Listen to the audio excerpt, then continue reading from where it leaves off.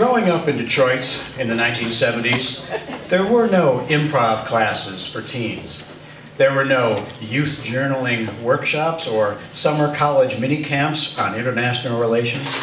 There were no all-ages, gender-neutral poetry slams, followed by straight-edge raves and iced chai at the local free trade coffee shop.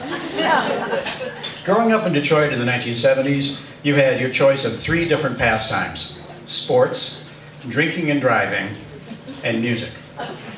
I sucked at sports. I got exceptionally good at drinking and driving.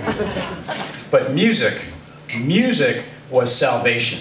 Music was deliverance. Music was what raised us from the hazardous industrial Motor City muck and gave our souls their flight instructions. A glimpse of heavenly rapture, a realm where we could realize our infinite potential, and the riddle of human existence divulged its master key. Oh, what was my favorite band for accessing the spark of the divine? The Boners. Followed by the Pigs, the Sillies, Cold Cock, the Motor City Mutants, and Destroy All Monsters. The reruns had aspirations to be a big arena rock band. You could just tell, so fuck them. The Algebra Mothers could have owned that city if their singer could have only mastered his agoraphobia. At age 17, sneaking into bars to listen to punk bands helped life live up to its advertised potential, at least for a little while. The epicenter of Detroit's punk scene was a dive called Bookie's Club 870. It was a former piano bar called Frank Gagan's. Over the door was a broken neon profile of Frank himself. Across the street from which was what we youngsters in 1978 salaciously thought was Detroit's gay strip, which was about 2 bars long. Bookie's Club 870 was narrow, dark, and run down, with 2 rows of tiny vinyl booths on one side and a meager bar on the other. The stage at the far end of the room was about the size of a ping pong table. They also stored their beer cases there. At the other end of the front door was a booth on a raised platform under a huge sign that said Pig's Corner. And that's where the undercover cops were expected to sit while they watched for illicit activity. There weren't many leather jackets at Bookie's Club 870. Back then, leather jackets were the exclusive property of the motorcycle gangs. And in Detroit back then, motorcycle bikers outnumbered punks by about 17,000 to 1. There were definitely no mohawks, which is kind of an affectation for posers trying too hard to look British, the kind who are fond of yelling shite a lot. There were ripped t-shirts, but without safety pins, and filthy jeans and work boots, and if you were in a fancy dress-up kind of mood, leather pants and bondage belts. Lots of miniskirts and makeup and teased hair, lots of gum chewing and smoking at the same time, and a shit ton of experimentation everywhere on everything. My cohorts and I were very aware that the age of Aquarius had passed, and we had all spent it at home arguing with babysitters. And our older brothers and sisters were assholes about this. They kept bragging to us how they messed up society's shit good and hard. Now, there really had been a revolution going on in Detroit at this time.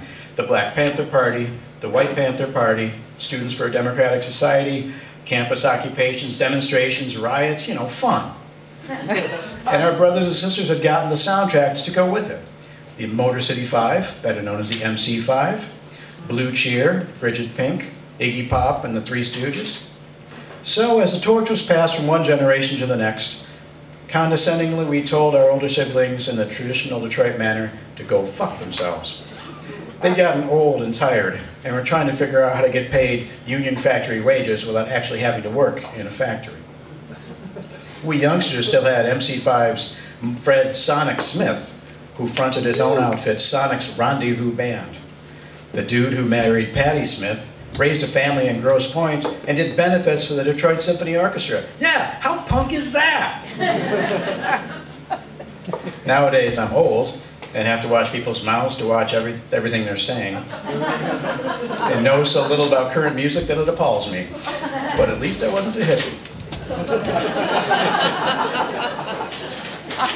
In college, I tried to maintain the momentum of my musical exploration as best I could. I'd never been the confrontational type, so instead I used persuasion and logic not shouting, to spread the considered opinion that my music was superior and yours was dog shit.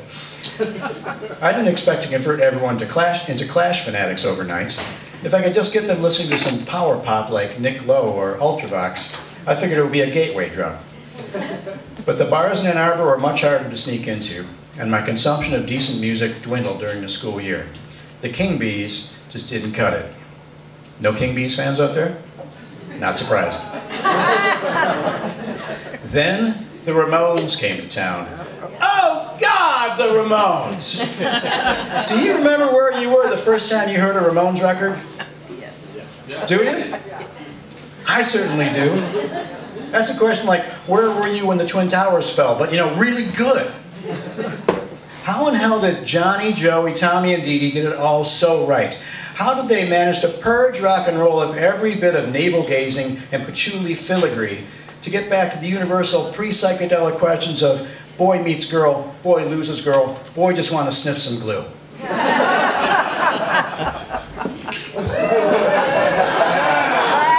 This is as close as I could find today.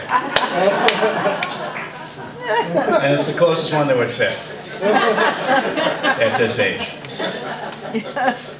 In November, the Ramones came to Dooley's, a typical U of M bar that reeked of tequila sunrises and deodorant. So we had to go. Now, if you wanted to survive a Ramones concert, you had to have boots, preferably with steel toes.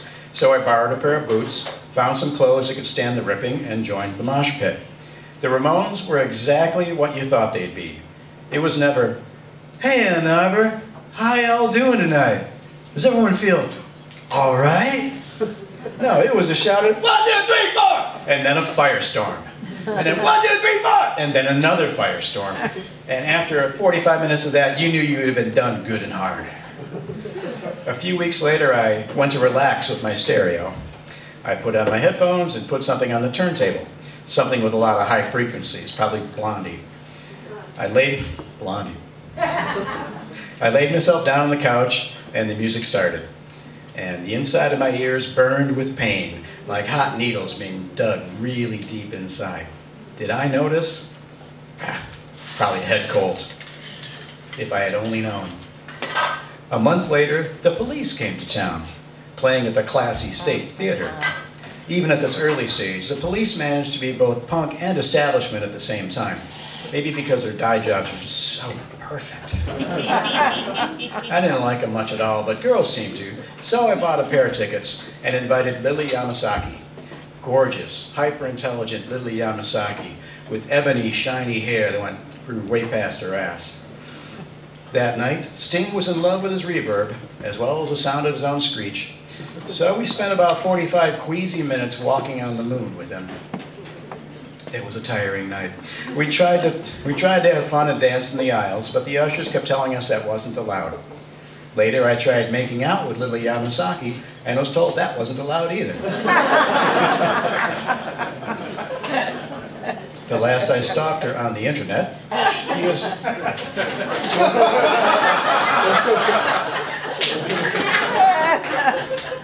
Just me. The last I stalked her on the internet, she's a biology professor at Columbia University, involved in cancer research, specializing in tumorigenesis. So, you know, her loss.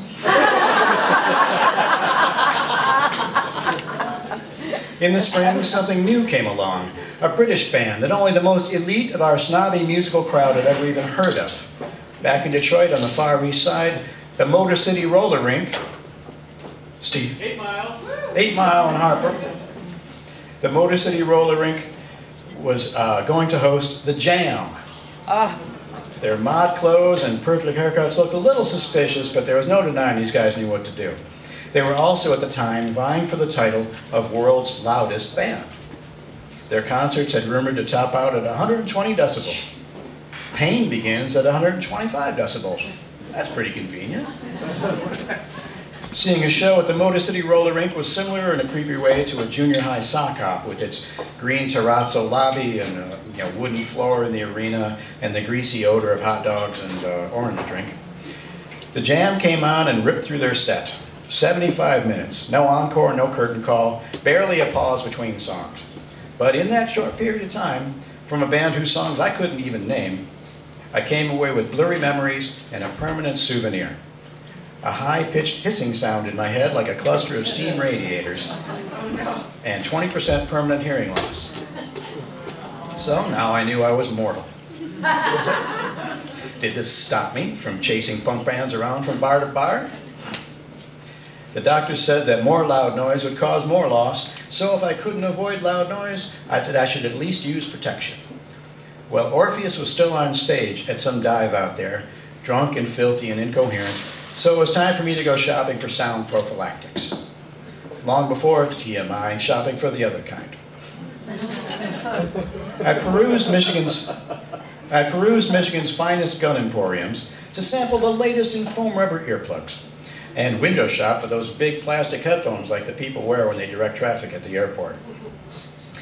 Going out was a new reality for me, the eunuch at the orgy. Oh my God.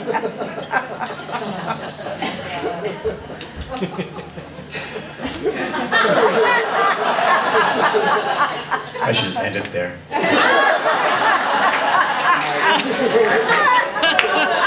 I'll go off to a sad trombone sound. Friends at shows would often volunteer to sit with me at the back of the bar, away from the speakers, but that never lasted long. Stepping back from the whole scene gave me some perspective. And you know what I decided? I decided perspective really sucks. I was 19. I wanted to dance, mosh, slam, and push people around. But if I did, I would kiss more hearing goodbye forever. And no amount of ignorance or bravado would change that. Then temptation raised its spiky head one last time. Bookies Club 870 announced they were hosting, for a solid week of shows, homegrown hero Iggy Pop. Oh. The world's forgotten boy himself, the idiot, the street-walking cheetah with a heart full of napalm, the runaway son of a nuclear A-bomb. You know the words. Iggy was getting really old by then. He was 33. Who knew if he'd ever perform again? I had to go. I had to see Iggy's swan song, even with the danger to my hearing, and even though Iggy was in the middle of his fascination with crooning the Great American Songbook. Back in '78, this is what he was doing. If you want to cripple your concept of what should be allowable in the world, imagine going to see a shirtless, sweaty, bug-eyed Iggy Pop, after 30 minutes of thrashing and throwing himself around, turn to his band and slow them down, repeatedly nag them, slow it down, bring down the tempo, man, and break into his rendition of One for My Baby and One More for the Road.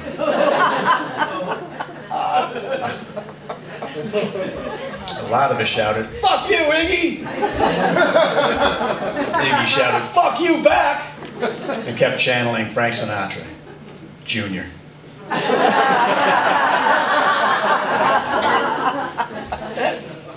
No one was sure this wasn't a put-on. We all stood around, jammed shoulder to shoulder, wondering if the godfather of punk was having a good laugh at us, singing "I Get a Kick Out of You" before "I Want to Be Your Dog."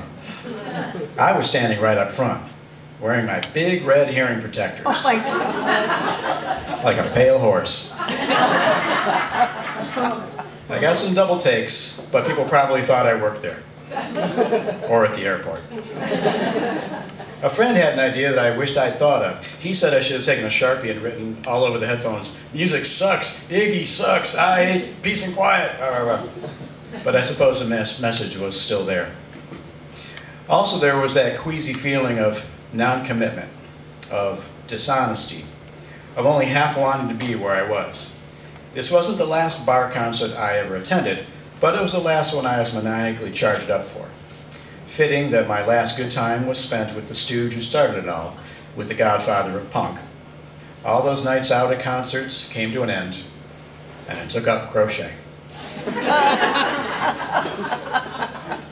But when you think about it, Iggy crooning from the Great American Songbook in 1979 was pretty punk. About as punk as me showing up at the front row, equipped and determined not to hear any of it. Rock on, Iggy! I'll be waiting in the car. Yeah.